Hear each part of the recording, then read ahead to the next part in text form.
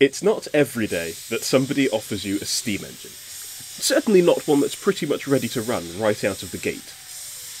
In the early days of preservation, the Talyllyn Railway survived on goodwill and big favours. People asked friends, and they asked friends of friends, and eventually the society began to ask strangers, companies and businesses across the UK, if they wanted to be involved with this pioneering endeavour. And they got some great responses. But only one of these was a steam engine. Number 1431 was built in 1918 by Andrew Barclay, being the first of the production line of the company's light class. She spent her early life working at RAF Calshot with sister engine number 1432. RAF Calshot was a marine craft maintenance and training unit, and the engines were kept busy running supplies between there and the Eaglehurst camp a mile and a half away. Alongside their role hauling torpedoes from place to place, they had a little passenger train which was condemned after a particularly raucous night out. This proud heritage is why number 6 is currently in RAF Blue, but we're getting ahead of ourselves.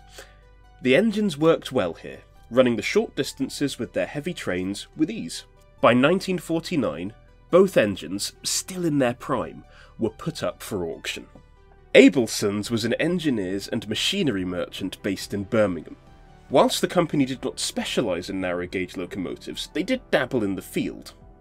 They bought both 1431 and 1432 to export them to India, for work in a copper mine. Unfortunately for Abelson's, the Indian Board of Trade refused to accept them, the mud-hull doors not meeting Indian standards. Fortunately for us, this meant that there were 2 narrow-gauge steam engines languishing in the yard when a letter came through from the fledgling Talyllyn Railway Preservation Society. In October 1952, Abelson's offered 1431 to the railway as a gift, and it was. 1431 was in good mechanical condition, could easily be regauged, and was, of course, free. Catnip to the preservation pioneers. The story goes that the chairman of the company at the time had been unwilling to cut either engine up, but had just left on a trip to South Africa when the Talyllyn's letter arrived. His co-directors saw an opportunity to clear some space in the yard, and requested that the engine be named Douglas, after their absent chairman, in order to soften the blow. Douglas was regauged and fitted out with the various Talyllyn accoutrements at Tommy Hunt's Griffin Foundry. When she eventually arrived at the railway in 1954, now numbered 6, she was ready to steam and pull trains.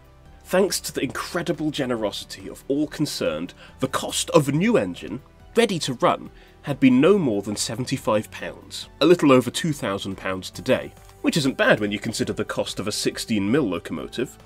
Even before she had arrived, Douglas had changed the railway forever. Why? Her height.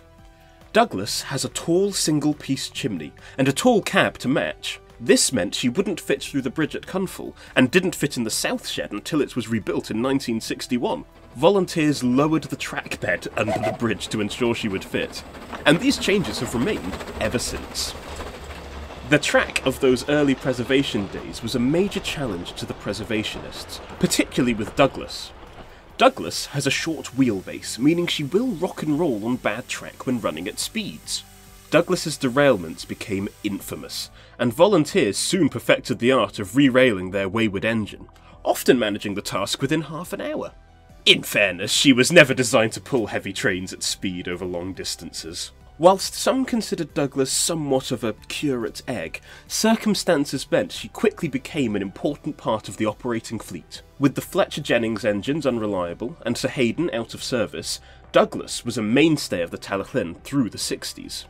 In fact, for nearly 20 years, between 1954 and 1973, the shrill chime of number 6 could be heard across the Faythu Valley, running for an estimated 36,932 miles.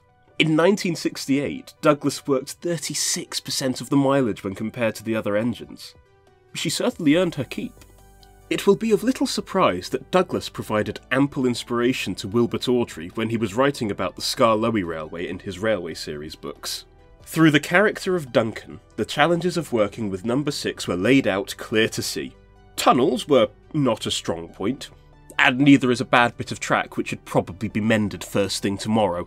But Douglas will pull anything, and does mean well, even if she is a little bouncy.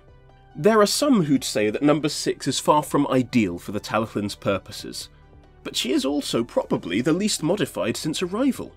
After all, if it ain't broke, why fix it? To many, she's the pride of the fleet.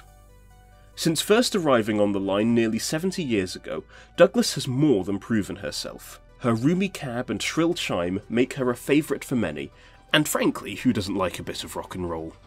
Now the hard and heavy days of the 60s are long since past, she has settled down to be a really useful engine indeed. Not that she ever wasn't, of course.